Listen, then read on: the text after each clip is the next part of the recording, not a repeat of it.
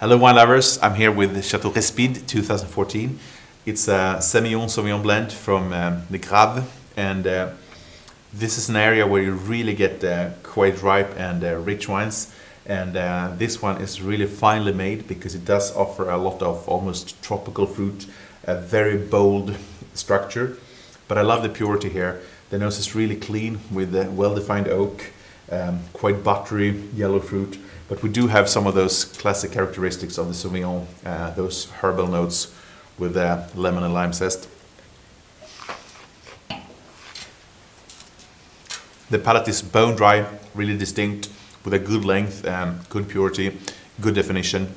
Quite a powerful wine. This is really something I would pair rather for a main dish than the beginning of a meal.